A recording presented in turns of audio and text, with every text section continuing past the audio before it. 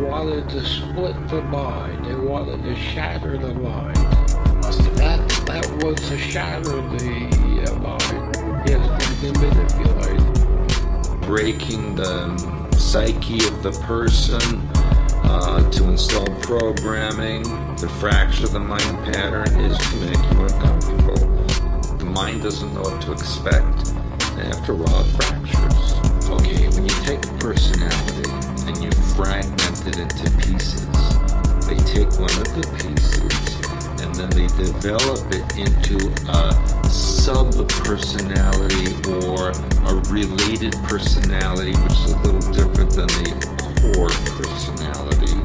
And then they provide a code that triggers that personality to come forward and take control of the body. There were so many different types of rituals that involved astral entities, but one of them was to create the child as a vessel so that the entity could enter the body of the child and animate it. And then those participating in the ritual would achieve the energy of that entity that was occupying the body. And then I would hear input voices over and over and over again. You would get to a point where you just didn't even care anymore because you couldn't even feel the pain anymore. I think that was a form of dissociation. And that's what they wanted. They wanted you to dissociate, fracture the mind. That's how the programming begins. The amazing things that they could think of to create fear, anxiety, and fracturing. I don't know how human beings could even think of such things, but they did.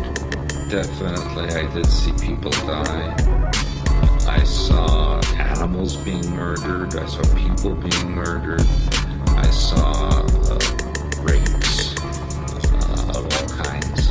I suppose the idea was to desensitize from those things so that if you were programmed to do any of that, it wouldn't make you feel one way or another. It would be completely neutral to you because you've been so downloaded with this for so many times.